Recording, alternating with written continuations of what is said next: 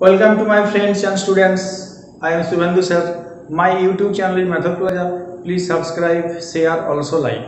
আজ আমরা অনুপাত সমানুপাতের দ্বিতীয় পর্ব অর্থাৎ সমানুপাত সম্পর্কে ট্রিক্স জানব।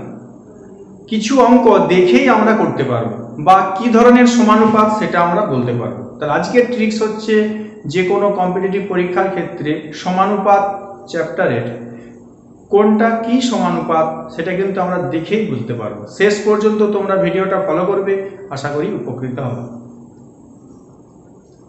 সমানুপাত বা প্রপোর্শন দশম শ্রেণীর সিলেবাসের অন্তর্গত।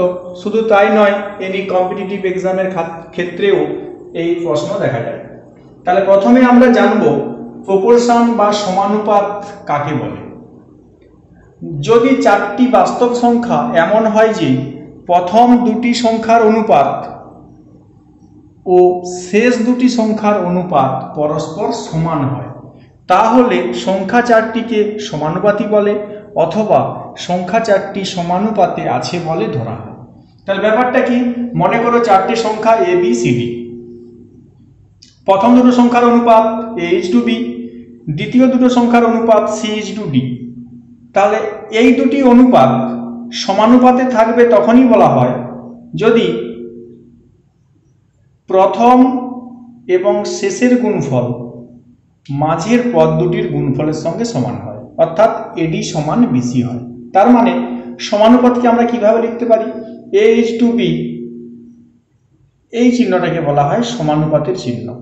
সি ইজ টু ডি, তার মানে এ is two B সমানুপাত C is two D. তাহলে এ ইজ টু বি হচ্ছে প্রথম দুটো সংখ্যার অনুপাত, সি ইজ টু ডি হচ্ছে দ্বিতীয় দুটো সংখ্যার অনুপাত। দুটো সংখ্যার অনুপাত যখন সমান হবে তাকেই বলা হবে সমানুপাতী এবং লেখা হবে এইভাবে। অতএব এ ইজ টু বি মানে বলতে পারি এ by B, C is two D মানে বলতে পারি সি বাই ডি। তাহলে কোনাকুনি গুণ করলে হয় এডি সমান বিসি। এ কে বলা হয় প্রথম পদ, বি আর সি কে বলা হয় মধ্যপদ, ডি কে বলা হয় প্রান্তীয় পদ বা চতুর্থ পদ। তার মানে সমানুপাতে থাকার মূল শর্তটা কি হলো, সমানুপাতে থাকার মূল শর্ত হলো এডি সমান বিসি। তার মানে প্রান্তীয় পদ দুটির গুণফল সমান মধ্য পদ দুটির গুণফল। প্রান্তীয় পদ কি কি এখানে, এ আর ডি দুটো প্রান্তের পদ, বি আর সি মধ্য পদ। তার মানে প্রান্তীয় পদ দুটির গুণফল সমান মধ্য পদ দুটির গুণফল যদি হয় তাহলে আমরা বলবো সংখ্যা চারটা সমানুপাতে আছে বা সমানুপাত হওয়ার শর্ত। তাহলে এই ছিল সমানুপাতের মূল ট্রিক্স।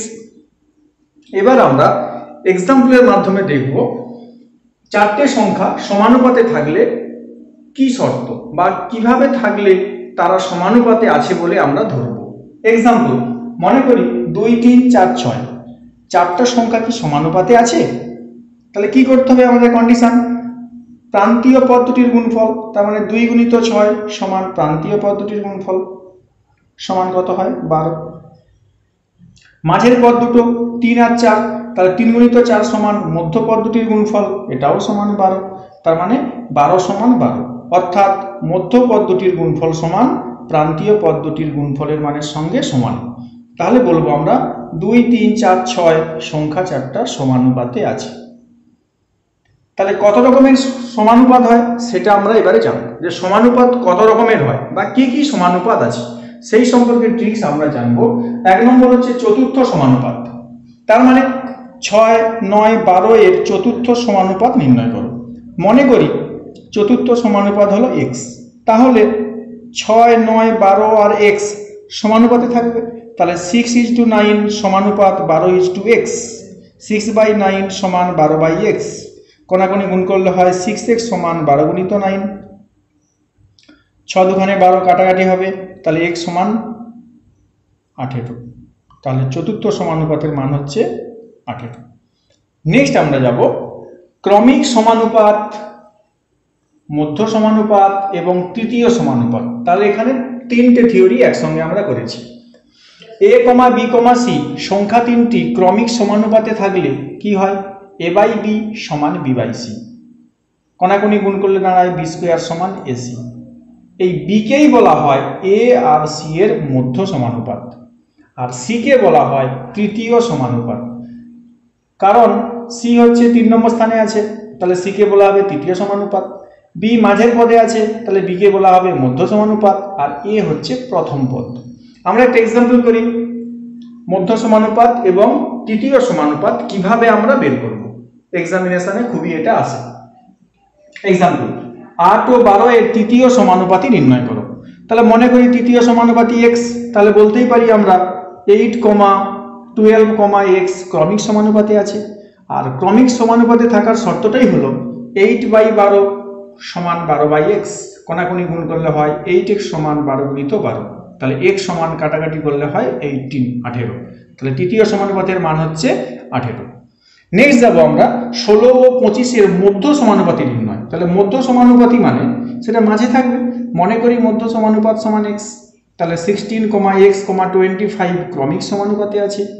তাহলে ক্রমিক সমানুপাতে থাকার শর্তটাই হলো 16/x সমান x/25, কোনাকুনি গুণ করলে হয় x স্কয়ার সমান 16 গুণিত 25, তাহলে x সমান 4 গুণিত 5 ইমপ্লাই x সমান 20। এই ছিল সমানুপাতের প্রকারভেদ বা কত রকমের সমানুপাত হয়। এবারে আমরা যাব সমানুপাতের ধর্ম বা প্রপার্টি বা কি কি নিয়ম মেনে চলে। খুব গুরুত্বপূর্ণ নিয়ম সমানুপাতের ধর্ম। 1 নম্বর যোগভাগ প্রক্রিয়া, কম্পোনেন্ডো অ্যান্ড ডিভিডেন্ডো প্রসেস। যদি a বাই b সমান c বাই d হয় তাহলে কি লিখতে পারি, a plus b by a minus b সমান c plus d by c minus d। তার মানে এই লাইন থেকে আমরা এই লাইন যে লিখি কার সাহায্যে, না যোগভাগ প্রক্রিয়ার সাহায্যে। তাহলে ফর্মুলা স্টাইল কেমন হলো, লব বাই হর সমান লব বাই হর থাকলে নিয়মটা হচ্ছে লব প্লাস হর বাই লব মাইনাস হর সমান লব প্লাস হর বাই লব মাইনাস হর। তার মানে বাম দিকে যেমন থাকবে লব প্লাস হর বাই লব মাইনাস হর সমান ডান দিকেও হবে লব প্লাস হর বাই লব মাইনাস হর। তাহলে বাম দিকেও যা ক্যালকুলেশন হবে সমান চিহ্নের ডান দিকেও কিন্তু একই ক্যালকুলেশন হবে। এটাই হচ্ছে যোগ ভাগ প্রক্রিয়ার নিয়ম। 2 নম্বর সংযোজন প্রক্রিয়া। অনেকগুলি অনুপাত যেমন a1/b1 সমান a2/b2 সমান a3/b3 সমান ... সমান an/bn হলে কি লিখতে পারি, প্রত্যেকটা লবের পদের যোগ, তার মানে a1 plus a2 plus a3 plus ... an whole by হরগুলোর যোগ b1 plus b2 plus b3 plus ... bn। এটা ছিল আমাদের সংযোজন প্রক্রিয়ার নিয়ম। লাস্ট এর আসবো কে পুটিং। খুব গুরুত্বপূর্ণ মাধ্যমিকের ক্ষেত্রে কে পুটিং আমরা কখন করব। কোনো একটা অঙ্কে তোমাকে মনে করে দেওয়া আছে এ বি সি ডি ক্রমিক সমানুপাত থাকলে একটা শর্ত প্রমাণ করতে হবে। তাহলে প্রথমে আমাদের কাজ হবে এ কমা B comma c comma D ক্রমিক সমানুপাতে থাকলে কন্ডিশনটা কি হয়, না এ বাই বি সমান বি বাই সি সমান সি বাই ডি সমান কে, কে নট ইকুয়াল টু 0 মনে করি। অবশ্যই condition K not equal to 0 লিখতে হবে। এখানে কে যদি 0 হয়ে যায় তাহলে কিন্তু মান বের করা যাবে না। তাহলে এ বাই বি সমান কে, বি বাই সি সমান কে, সি বাই ডি সমান কে। 3টা শর্ত আমরা পেলাম। 3টে শর্ত থেকে আমাদের একটু ক্যালকুলেশন করতে হবে, সব মানগুলো ডি দিয়ে নিয়ে আসবো। তাহলে এ সমান বলতে পারি বি কে, আবার বির মান এখান থেকে পেয়েছি বি সমান কত সি কে, তাহলে বির জায়গাতে বসাবো সি কে, ক্যালকুলেশন করলে হয় সি কে স্কোয়ার। আবার সির মান হয় ডি কে, তাহলে সির জায়গাতে বসাবো ডি কে ইন্টু কে স্কোয়ার সমান ডি কে কিউব। তাহলে এর মান পেলাম ডি কে কিউব। অনুরূপভাবে বি সমান সি কে, সি এর মান হয় ডি কে, তাহলে ডি কে ইন্টু কে, তাহলে বি সমান ডি কে স্কোয়ার। তাহলে বির মানও আমরা কে দিয়ে পেয়ে গেলাম এবং ডি দিয়ে পেলাম। এর মান পেয়েছি ডি কে কিউব, বির মান পেলাম ডি কে স্কোয়ার, আর সি সমান ডি কে অলরেডি এটা এরকমই থাকবে। তাহলে প্রত্যেকটা মান দেখো কার সাহায্যে এলো, প্রত্যেকটা মান ডি আর কে এর মারফত এলো। তার মানে এ বি সি ডি 4টা পদ ছিল, 4টা পদ থেকে আমরা এ বি সি এর মান ডি আর কে এর মাধ্যমে এলাম। তাহলে অঙ্কটা ক্যালকুলেশন করতে আমাদের সুবিধা হবে। এবারে বলবে তোমাকে এ বি সি ডি ক্রমিক সমানুপাতে হলে একটা শর্ত প্রমাণ করো। কিভাবে করব, না বাম দিকে যেটা বলা থাকবে বাম দিকে করব, ডান দিকে যেটা বলা থাকবে ডান দিকে প্রমাণ করব। বাম পক্ষ সমান ডান পক্ষ দেখাবো, তাহলে আমাদের প্রমাণটা মিলে যাবে। এই হচ্ছে আমাদের সমানুপাত বা প্রপোর্শনের থিওরি, ট্রিক্স এবং তার কিছু এক্সাম্পল, প্রবলেম ও তার সলিউশন। এইভাবে তোমরা সমানুপাত পোর্শনটা ভালো করে ফলো করবে।